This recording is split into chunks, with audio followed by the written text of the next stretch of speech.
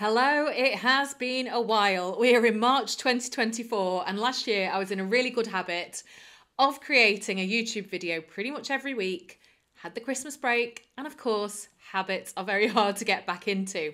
So it's taken me till March to get back into the habit, but here I am, back on YouTube, back creating video content all about digital well-being and digital culture. So, what's happened since you last saw me? Well, a couple of things. First of all, I have a brand new download for you. It is all about how to understand the impact of a negative digital culture and also how to avoid it.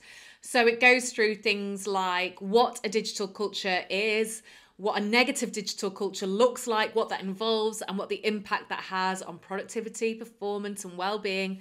And then we look at how to make sure you have a more positive digital culture.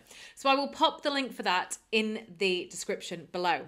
I also created an online course, which is all about creating a positive digital culture. So if you have people in your business, whether that is just 2 people or 2,000 people, then I really highly recommend this course because it's all about, again, improving productivity and performance, and of course well-being as well, but particularly productivity and performance.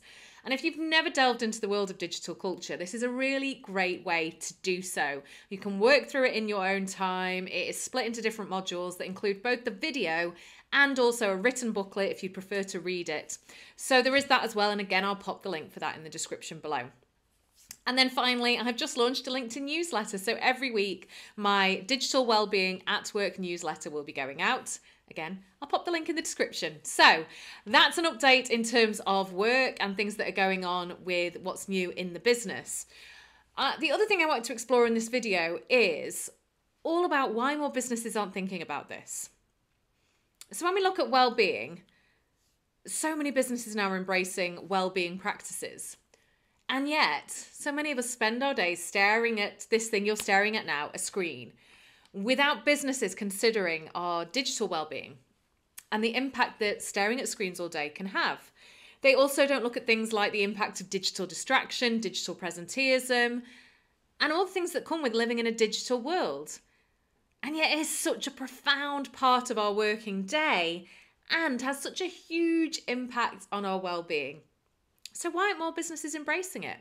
I think firstly it comes down to they just haven't thought about it. A lot of businesses haven't really considered that this thing that we're plugged into all the time might not be the best thing for us to be plugged into all the time. So there's that kind of lack of knowledge and consideration.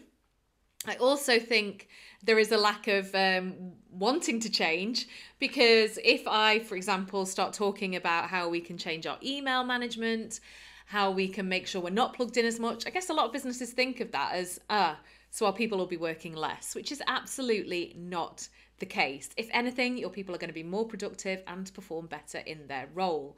But I think there is that fear of, if we change this, we're going to get less out of our people. Absolutely false. So one thing that's been going on in the UK in the last couple of years is some businesses have been trialling a 4-day working week. And those that have trialled it have decided to continue because they found that output has either not changed or has increased because people are getting more time to themselves. And it makes a huge, huge difference to productivity and performance. And digital wellbeing is very, very similar to that, in that it's not about being plugged in all the time. It's about when we're plugged in, we perform to our highest possible level, or at least nearly there, and we are productive and we feel good and we're not stressed and we're not burnt out. And yet so much of the digital world does lead to stress and burnout, etc. So I think, it's really important that more businesses embrace this. If you are a business who has not thought about your digital culture, then I definitely recommend getting that download in the description, all about the impact of a negative digital culture, to introduce you to the concept. So yeah, this is just an intro video back really to say, out there publicly, from now on, I will be back on YouTube every week, or near enough every week. So thank you for staying here, for being subscribed. If you're not already subscribed, then please do, because I will be sharing lots of insight around digital wellbeing and digital culture in organisations. Take care.